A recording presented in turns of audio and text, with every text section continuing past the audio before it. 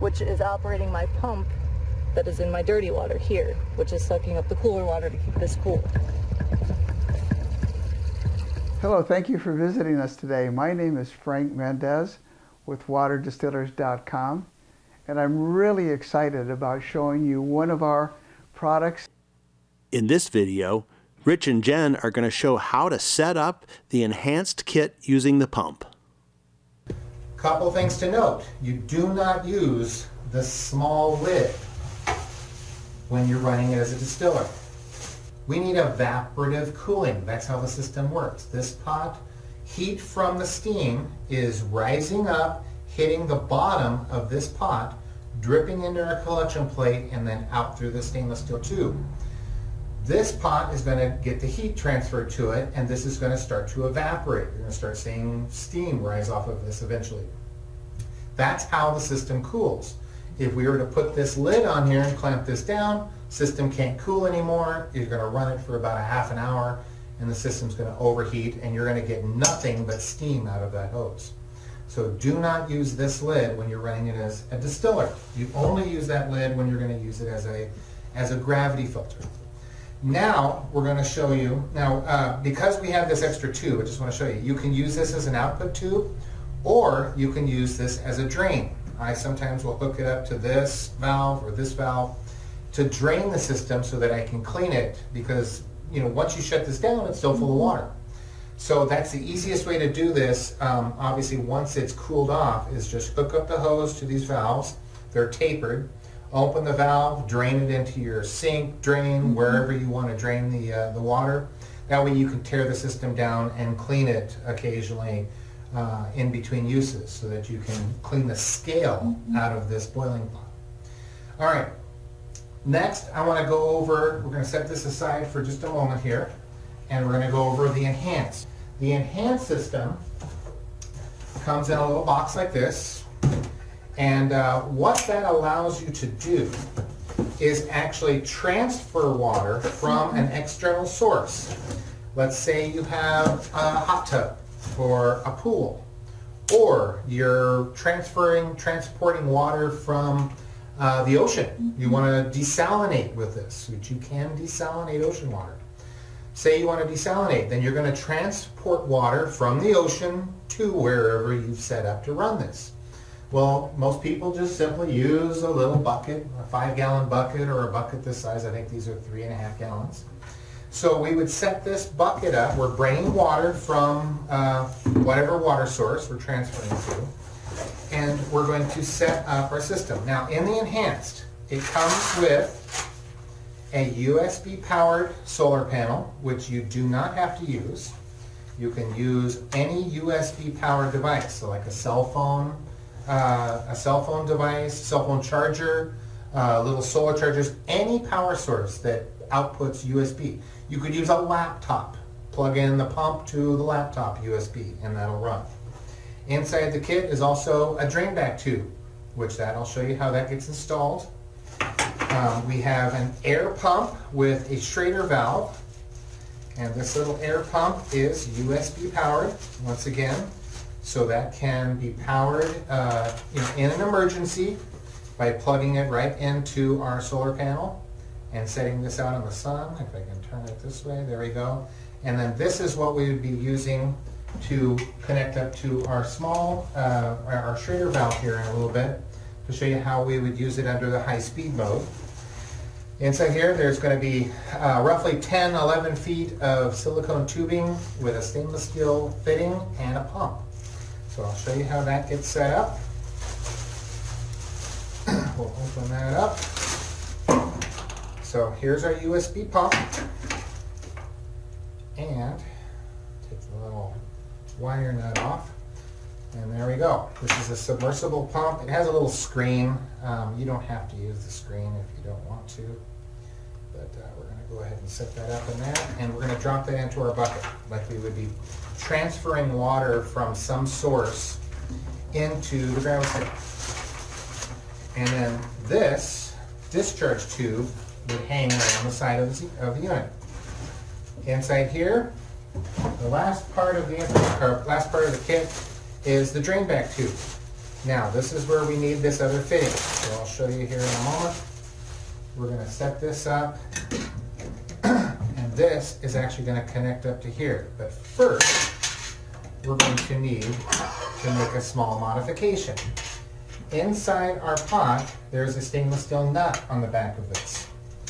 Let me move this out of the way so you guys can see here.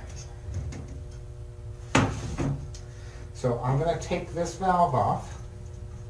And this is all in the instructions on how to set this up. We're going to take that little stainless steel nut off. We're going to reuse that little stainless steel washer, but what we're going to do is we're going to thread it onto this. So now I'm going to put that washer back on there, and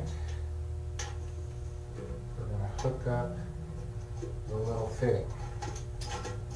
Now, when you're doing this, you obviously won't be able to turn this part, so you're going to have to turn the valve to tighten the system down.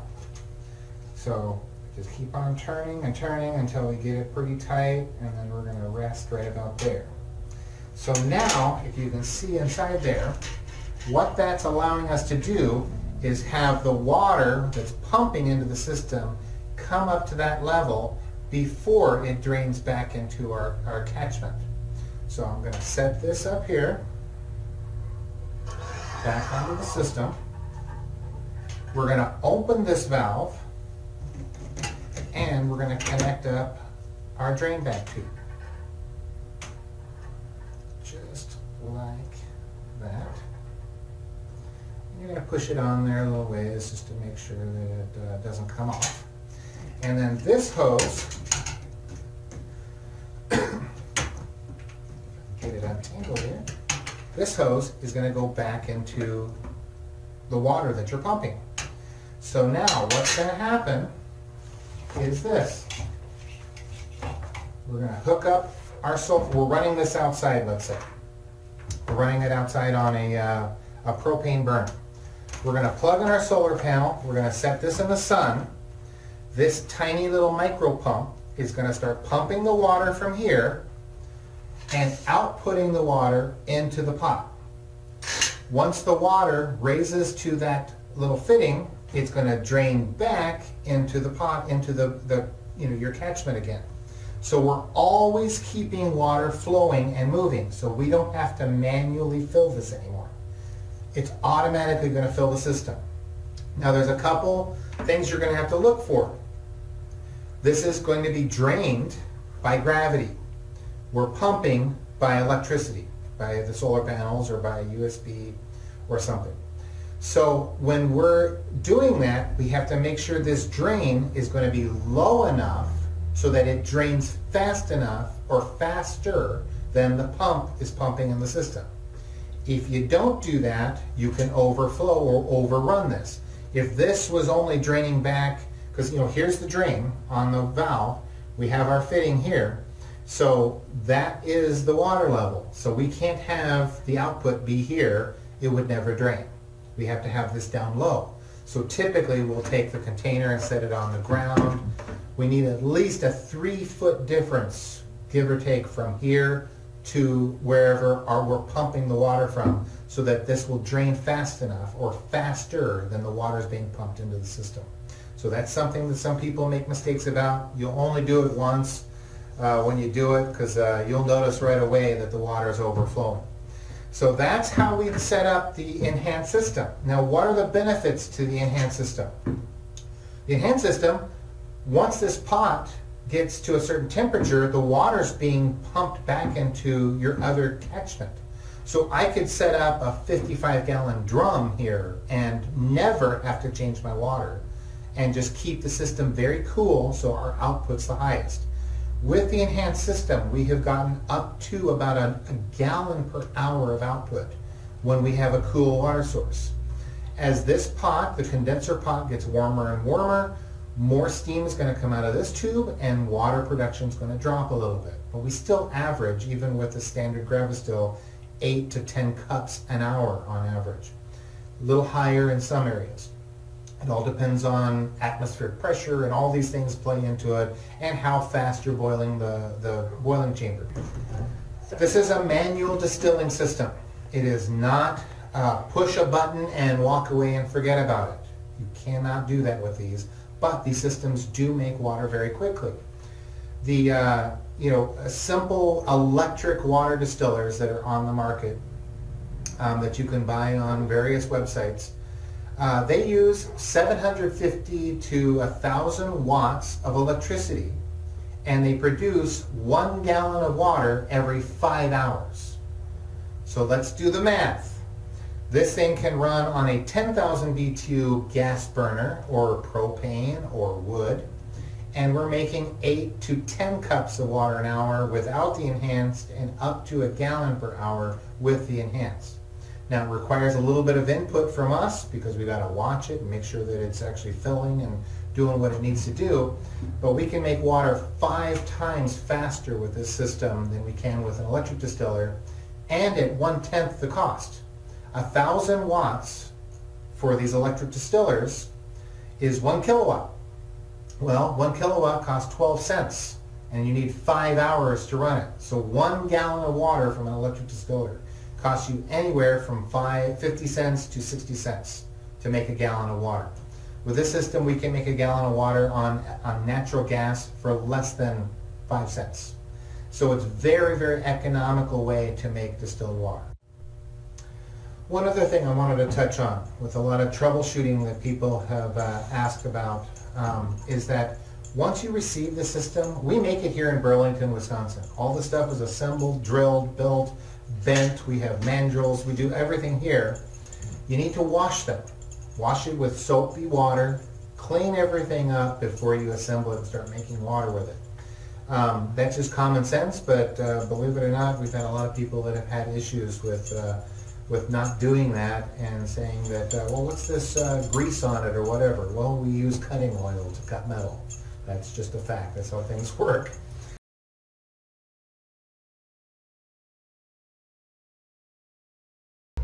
Here, which is operating my pump that is in my dirty water here, which is sucking up the cooler water to keep this cool.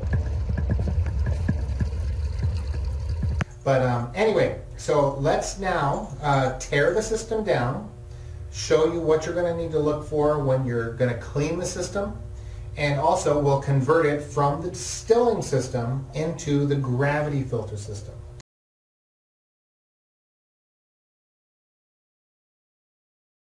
On the enhanced system, we include this. This is actually a miniature USB-powered air pump with a Schrader on it. So now, in the enhanced system, if you don't want to pump it, you put this on here. You can actually pull this off to thread it on there faster. So we thread that on there. We hook up our little hose there. I like to use the little carabiner that comes with it to actually hook it right around the stem, just like that. And then, if we were camping or somewhere where we have USB power, it could be the solar panel, it could be your USB powered unit for your cell phone, once again your laptop, USB battery banks, all of those. You're going to plug that right into the panel. Then this little pump is going to turn on and put air pressure in this top container, and we'll clear this container out in about a half an hour, even less. Okay, I don't want to wait around for gravity to do its job, so I'm going to make this the enhanced option. So I'm going to grab my solar panel and my USB pump. I'm going to pull this out quick. Open that up. Put it in the sun here. And then grab the pump. You're going to want to hook that up. Screw that in.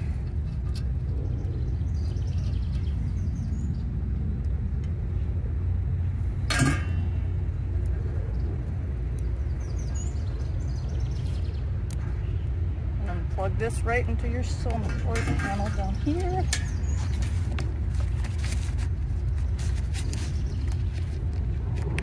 And you will know it's running with the red light. It was on earlier. I just covered it up so it turned off. But I will check back in with you in a couple minutes when that starts going. You can Actually, yeah, I can feel the pump going. I can't really hear it, so quiet, but I can feel it vibrating, so you know it's on. And yeah, I'll check back in with you.